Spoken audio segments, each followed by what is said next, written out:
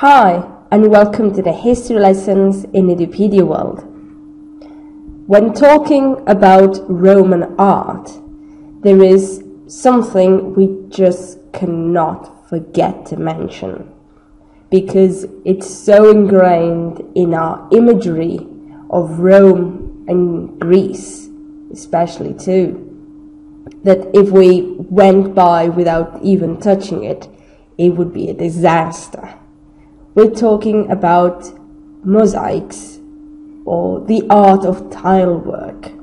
We have to say yes, the first to do so were Greeks, but with many things in the Roman world, they took from Greece and improved it. The oldest were made of small cobblestones of different colors, and they only depicted normally geometrical shapes. Then styles and fashions started evolving with the years, up to creating specialist jobs and workshops that were constantly on the lookout for new ways to improve these really laborious decorations. As said, even if this started with Greece, the expansion of the Roman Empire took this technique really everywhere they went. And although the level and the skill of the artists was diluted, as obviously you don't have the same momentum and all the knowledge together in one place, you had to relearn, and people didn't have the access to all the knowledge or the material. You can see that if you compare mosaics from Roman Britain or Italian ones. You will notice that, for example, the British ones are simpler in design and less accomplished. But hey, they did what they could with what they had.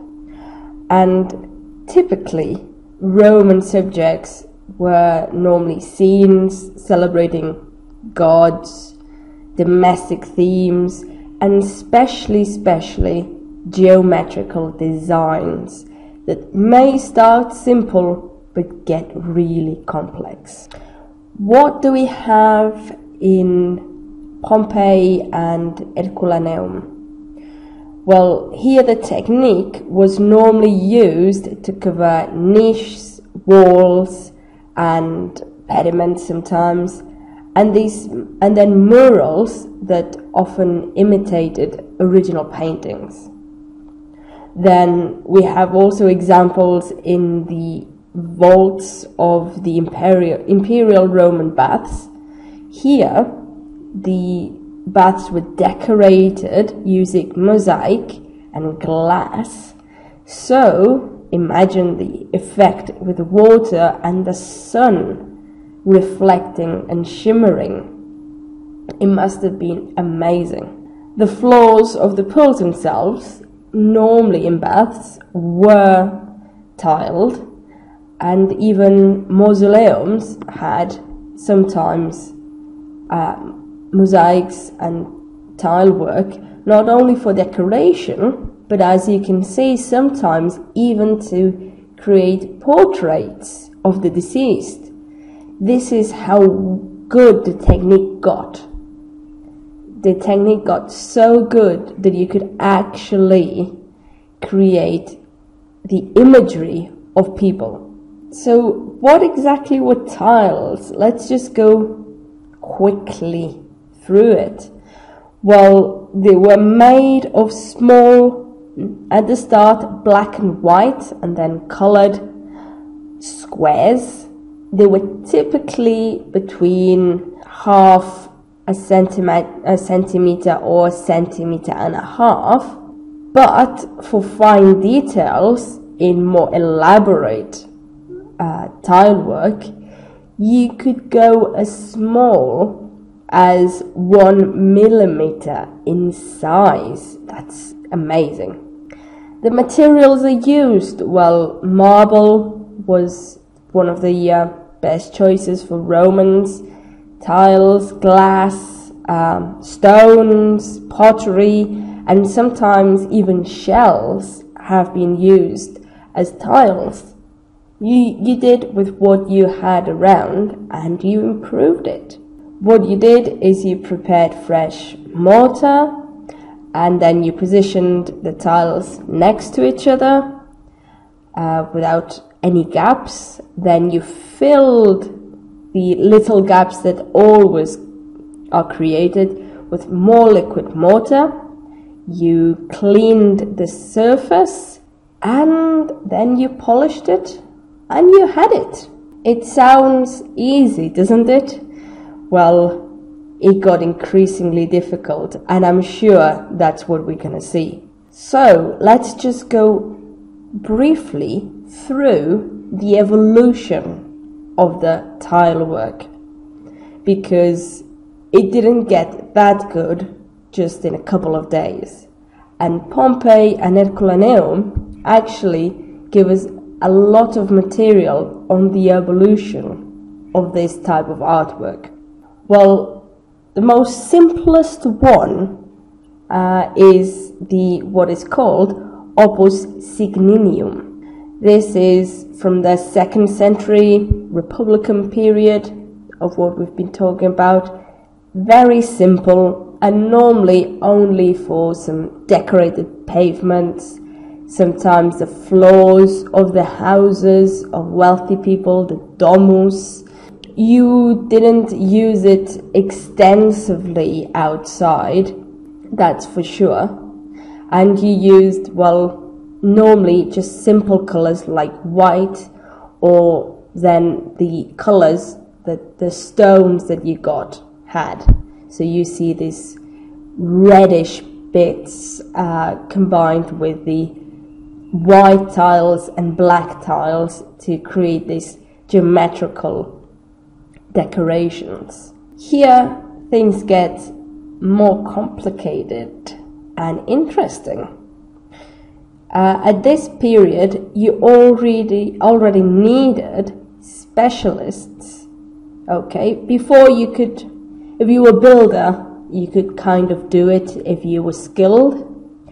Now we're talking about specialists that took care of the tiles. This is because of the delicate part of the job of placing them at the correct timing. Because remember, you had to put the mortar on, so you had a fresh pavement, and then you had to calculate the time you needed to put correctly each piece before the mortar dried and it was still a bit moist, or that it wasn't too runny either. This was really, really difficult. I myself would have no clue how to start. And in this kind of artwork, some scenes actually, for the complexity, needed to be previously done inside workshops to aid for its positioning later. In this case, we can say that there's a curiosity that I find funny, that we know that there were some vendors that were selling mosaics by catalogue, just like what you had some years ago, that someone just knocked on your door, had a catalogue of certain things, and they sold them door to door. Yes, that is quite modern. And then at the 2nd century, this slightly evolves into also using identical tiles of 1 centimeter of only 2 colors, black and white, and using them for geometrical motives. This was a fashion that went into vogue at that moment. That's what they liked. Then we start varying in sizes of the tiles with the OPUS vermiculatum, Vermiculatum comes from vermis, if I'm not mistaken, that meant or that means worm in Latin. This comes from the really elaborate and difficult technique that you needed to apply with all this small, scrimmy and easy to fall and miss tiles.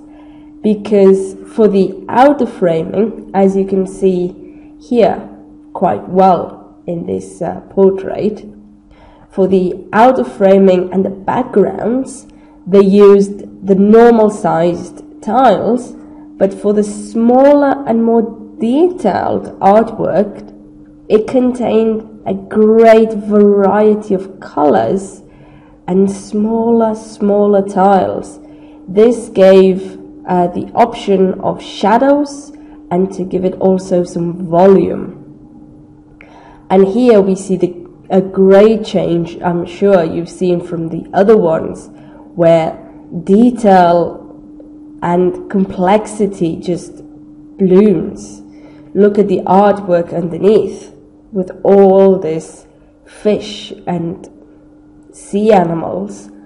This is done with just small tiles that give the option to create the different shades of color.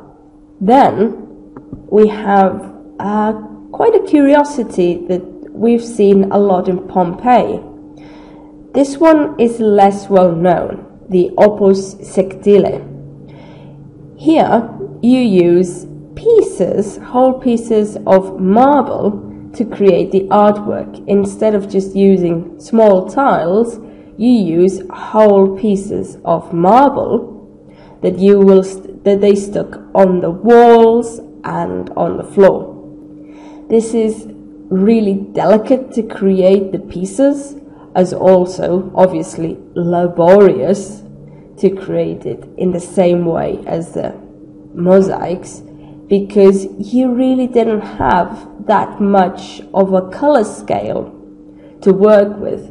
But the material was very good, was only obviously accessible for wealthy people, and it gave you this really shiny, beautifully looking artwork. Also, we see here with the two animals, but they still loved the geometrical art and decorations, so they use opus sectile for both. And finally, another example that we've basically seen in Pompeii is the opus TECTORIUM.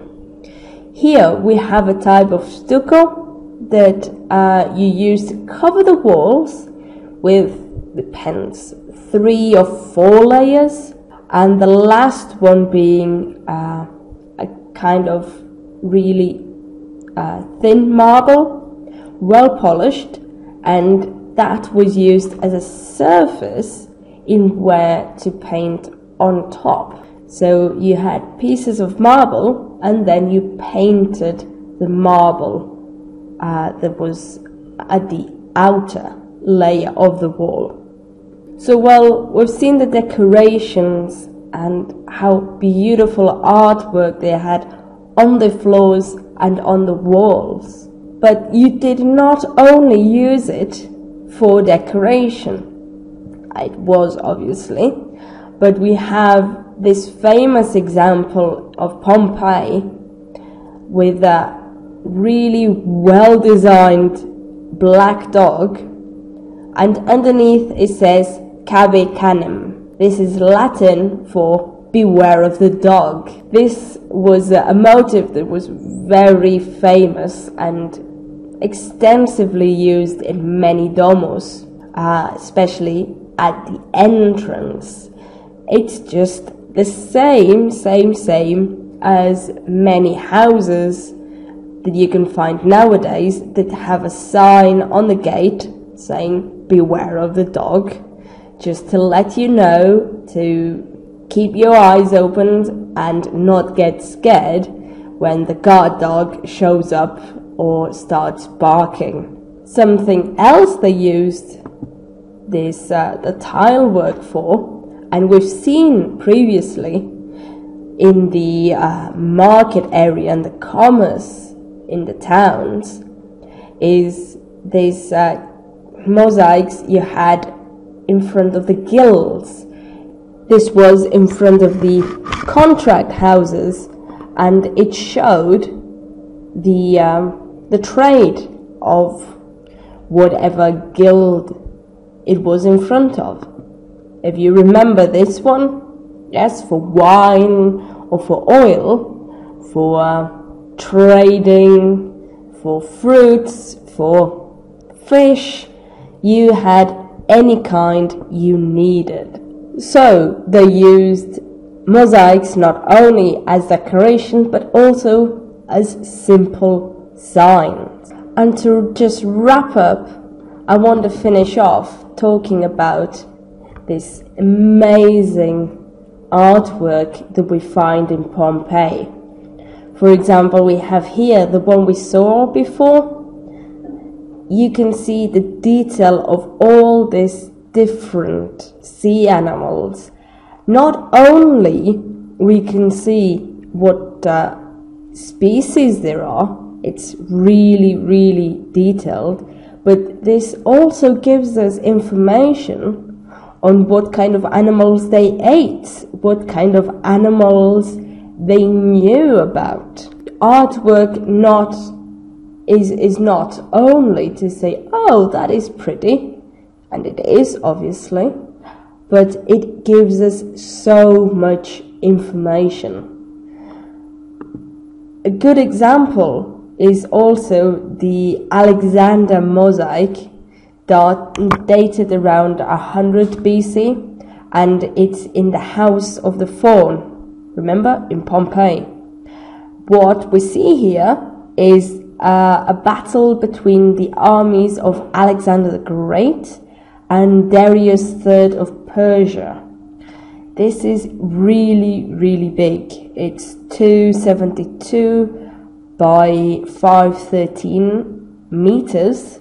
That's around 8 feet, 11 and 17 feet, 9. We find this one is actually taken and it's now in Naples, but the mosaic is made of about 1.5 million tiny colored tiles arranged in curves.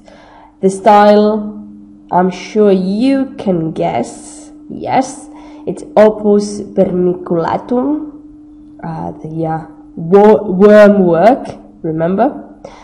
The color scale is also really, really rich. I'm sure you've seen it before.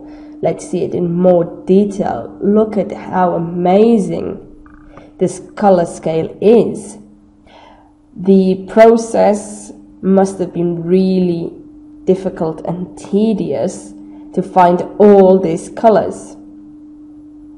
The work was done for the private residents, obviously, and it was most likely commissioned by a very wealthy person or the entire family.